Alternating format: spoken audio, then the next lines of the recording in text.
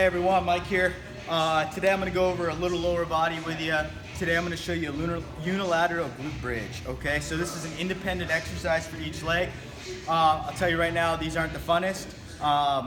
They're extremely effective, and you need those things that are effective sometimes to make sure you're balanced right and that you're firing off where you need to be. Okay, so this is how we're going to start this exercise. We're going to sit flat on the bench here. Okay, you're going to scoot off just to your head, and the upper part of your shoulders are supported. Okay, and then what we're going to do is we're going to take one foot and extend it straight out. Okay, and what you're going to do from here, see how I'm nice and tight up here? My hip is nice and flat. What we're going to do is we're going to come down and break that plane. Okay, you can even extend your arms out here to get a little more balance, and then you're going to come back up and extend the glute. Really concentrate on contracting that glute muscle. That's what you really want to concentrate on, okay? Don't depend on your quad. Think glute, hamstring, okay?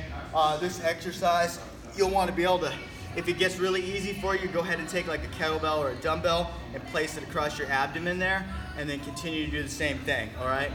This is really good, a lot of stabilization, and it allows you to fire off those glutes, okay? So make sure you get those in your regimen, and you want to build that booty a little better. That's how you do it, all right? So get it how you live it, and I'll see you in my next video.